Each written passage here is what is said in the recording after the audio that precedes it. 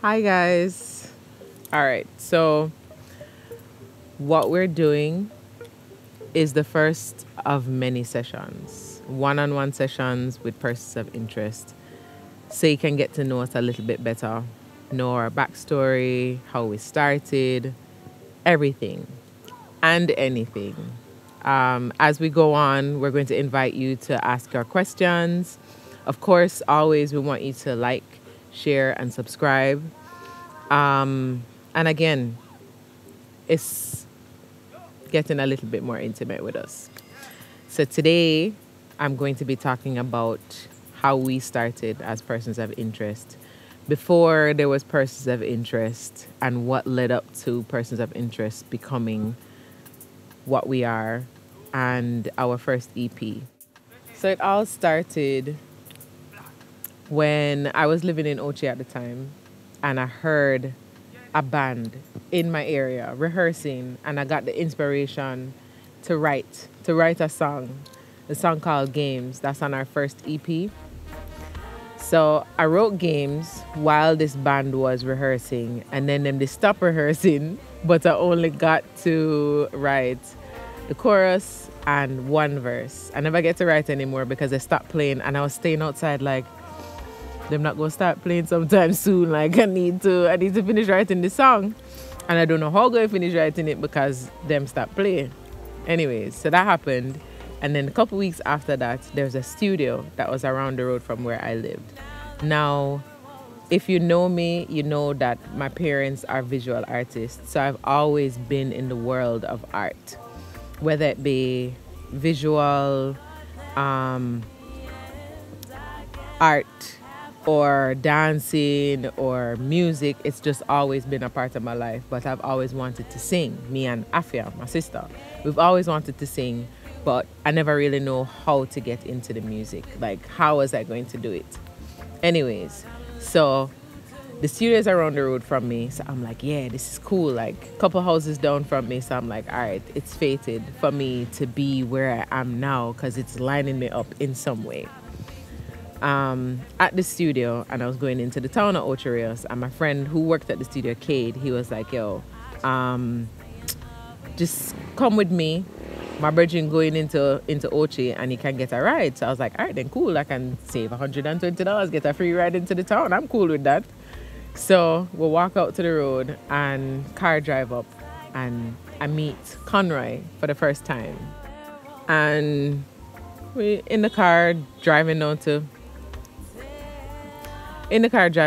Ocho Rios and, you know, got to talking a little bit, not too much, exchange numbers.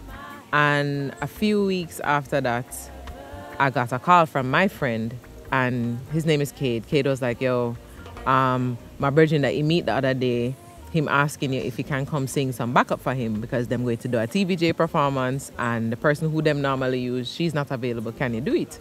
So I was like, yeah, you know, I don't have a problem. I want to get into music. So this is like an opportunity for me. So we link up and I think that's where I figured out that he was the band. His band at the time that was Blackmail, they were the band that was rehearsing that I did write games off of, but me never get for done. Anyways, so decided that, you know, they were going to use me to do the background vocals for that performance on TVJ.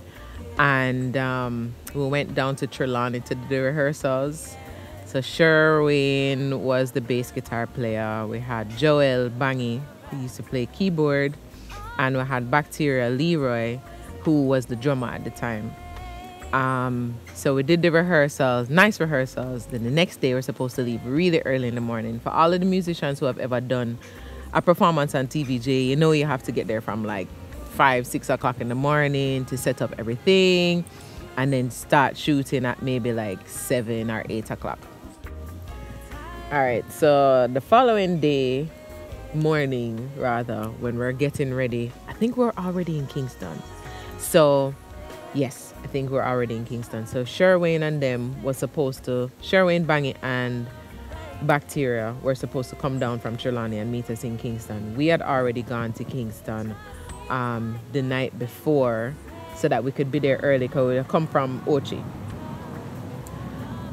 So that morning now, we're waiting on Sherwin and them to come, and they weren't able to make it, and that basically caused a rift between them. And that performance, it wasn't going to, I think it wasn't going to happen. Connor was like, you know what, I'm not going to do this. Screw this. Call them and tell them, say, we're not going to be able to make it. But I was there, the singer was there, Jerry was there, Spanky was there, and Dada was there as well. And we're like, no man, we can do it with just us. At the time, Jerry and Ramon were basically friends of the band. They heard Blackmail and they really admired them and, wanted to be around them to learn from them to become like better musicians and stuff like that. So they were like, no, like we can help you, we can do it. And I'm like, yeah, I want to do it too, because we did rehearse and all of that. So how we ended up doing it, I was singing, of course. Jerry played percussions on the second keyboard. Conroy played his keyboard and the singer. So that's how the setup was for that performance. The performance went good to me. I thought it was a good performance. Of course, I think Conroy was still kind of upset based on how everything went down, but happy at the same time because it worked. It did work out, actually. Now, after we did that performance, I went over to Conroy's house, which turned out was right around the road from me. I went over to his house and I was basically like going through my catalogs of songs that I'd written. I let him hear Games and I say, yo, I heard you guys rehearsing and I wrote Games. And then I sing it for him and he was like, oh, all right, cool, yeah. He wrote the second verse for that song, so that song was complete. So I was like, I don't have to worry about trying to figure out how to finish it this time. So he has a verse on that song, and then I'd let him hear Trust in Jah, which is a song that I wrote on another rhythm for somebody I never really knew. So I let him hear Trust in Jah, and he was really excited about doing that song. He said like what he heard was just singer and keyboard player. And he started playing the keyboard and I was like, yeah, this sounds nice. So at the time, he didn't have any studio equipment yet. So we had to record that song at his friend's house, Dale Haslam. So we recorded that song as a demo. After we recorded that song, just to like mix it, we went to the studio that was around the road from me, which is Drop the Bass studio in Ocho Rios. We went there and did some mixing of the song. And, it was something that I felt really proud about. It wasn't my first song that I recorded, but it's the first song that I felt so like connected to. It was being there for the whole process, because all the other recordings that I'd done before that was to an already existing rhythm. Like I've never been there involved in the creation of the melody, So it was really special for me. So then Conroy took it to his friend who had a mechanic shop in Ocho Rios, Mr. Miller, and he heard it and he was like, yo, this nice, man. I'm gonna make my friend hear it. My friend worked on Area FM. And then somebody called me a couple of days later and I was like, yo, your song I play, Ellis Kelly I play a song. And I'm like, that was his friend? Like, cool. So the song started getting a whole heap of airplay from then. What Conroy initially wanted to do was to produce me as an artist solo.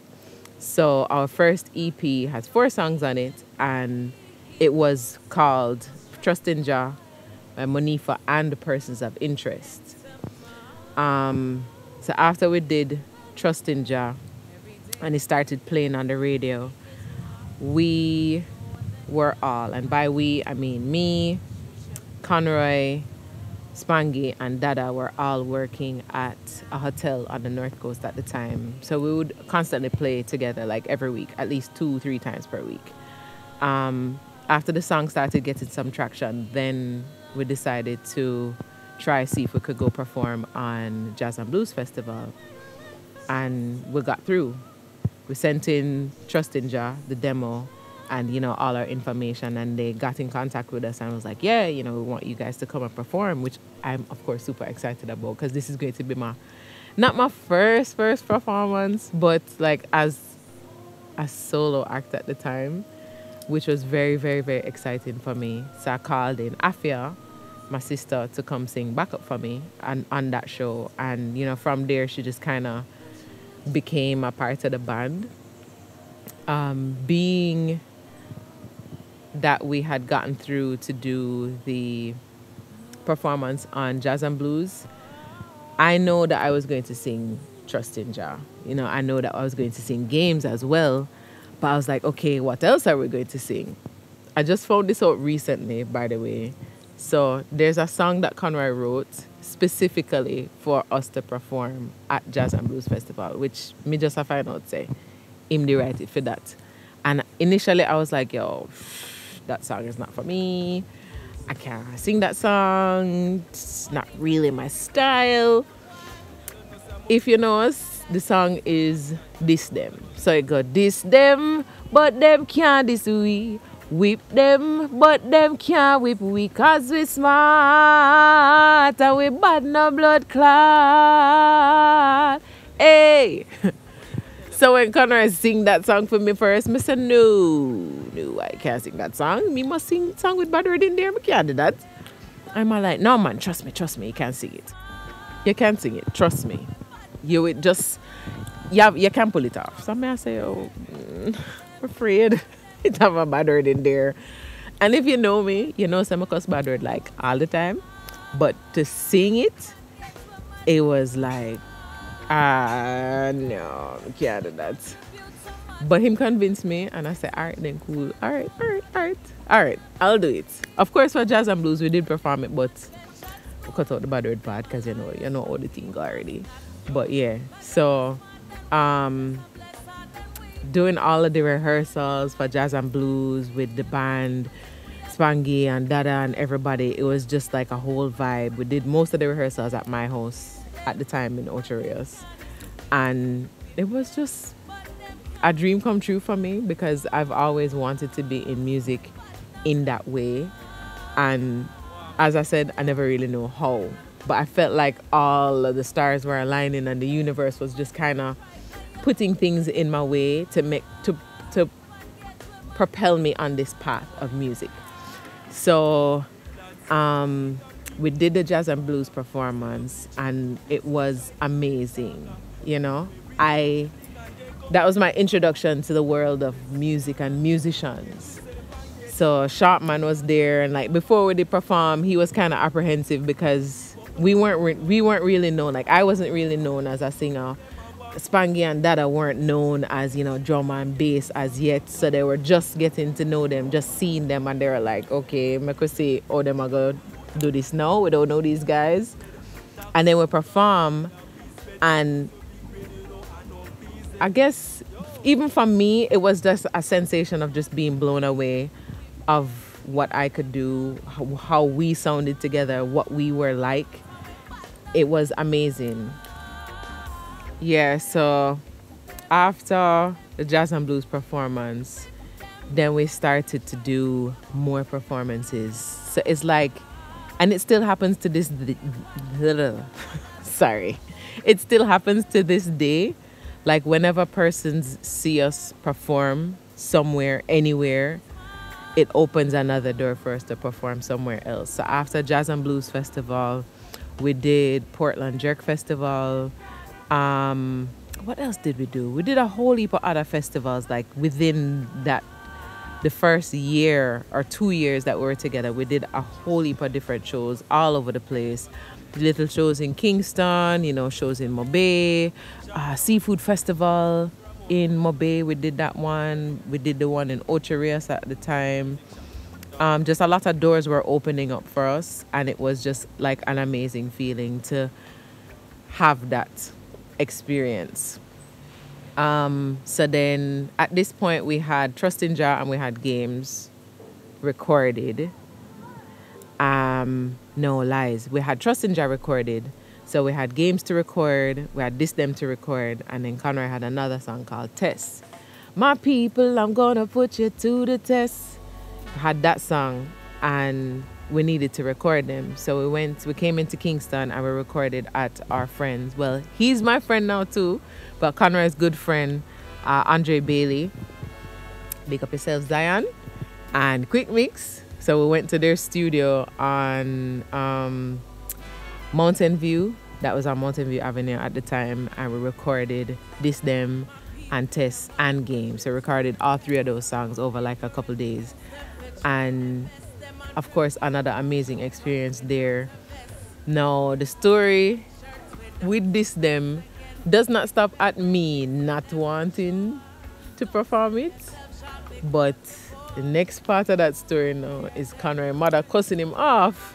After we recorded the songs, of course, you know, Conroy shared the songs with his family that's in the States and stuff. And he has a niece. And at the time, she was 11.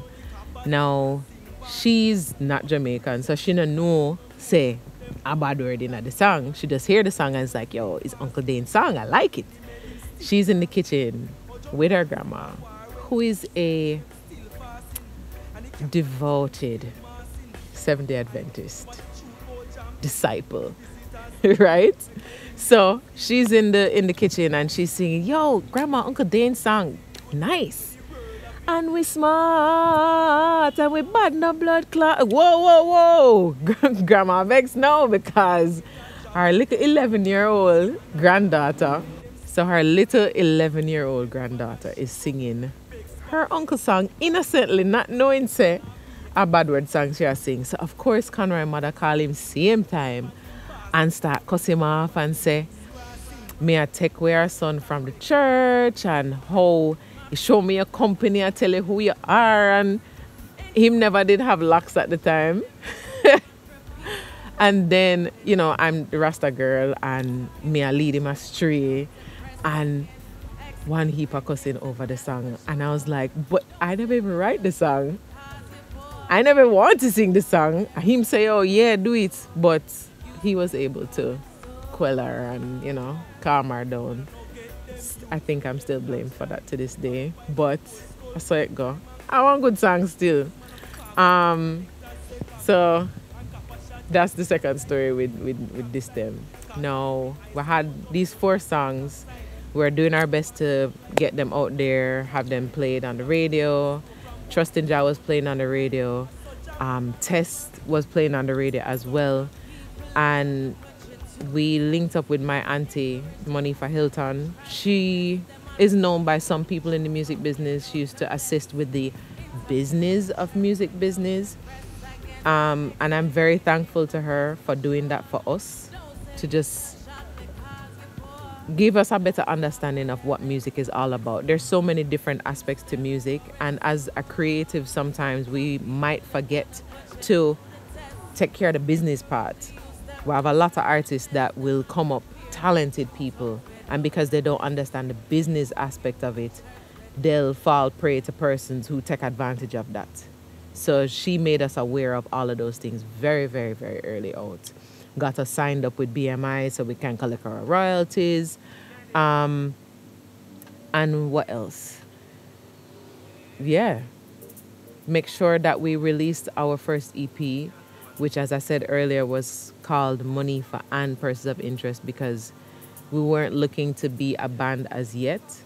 But eventually we realized, you know, the relationship that we have and the chemistry and the amount of gelling that we did get for gel, you know, performing together every week, 2 times, 3 times a week in the hotel, that we wanted to pursue a band and not just me and a band, you know. And there are not many female-led bands. I don't think I can think of any right now that we have coming out of Jamaica, female-led bands. So that was another thing. It was me and my sister, Jerry and Ramon, our cousins, you know, and then there's Conroy, the man from Spanish Town. And it was just an amazing combination of things. Releasing that one, the EP, was just like an amazing milestone for me. I keep saying amazing, but it's true, because like everything was just lining up perfectly and just pushing me towards say, oh yeah, music. That's where you should go. So everything was pushing me in that stream, and I'm grateful feat being able to link up with Conroy, who is an amazing musician, an amazing writer, composer, everything. He's been touring since he was 17. Lloyd Parks and We the People, whole heap of other artists, church as well. All of them come out of church. I think me and Afia are the only two people in the band who never come from a church background. So Ramon and Jerry, I think one of them is Seventh-day Adventist Church of God and one of them is Seventh-day Adventist. I'm not sure. I don't really know the difference. And them have to teach me these things. But yeah, so them coming out of church, Conroy coming out of church as well. And I believe that a lot of musicians in our industry coming from there. And church is just a nice, what can I say? I don't want to say breeding ground. A nice place to develop like people's love for music and their instruments. So we'll have a whole heap of musicians in Jamaica coming out of churches. So yeah, that's pretty much our introduction, how we became persons of interest. As I said before, this is the first in a whole heap more to come series, one-on-one with persons of interest. All right, so here what we want you guys to do. We want you to submit your questions to our YouTube channel and any question where you have as it relates to anything persons of interest. We want you to submit all of those questions. So in the coming weeks, we can just address some of those questions, answer any of the questions that you want us to answer. Yeah, and I'm looking forward to building this relationship with you guys over YouTube. You'll be hearing from Conroy as well. You'll be hearing from other persons in the band. So stay tuned.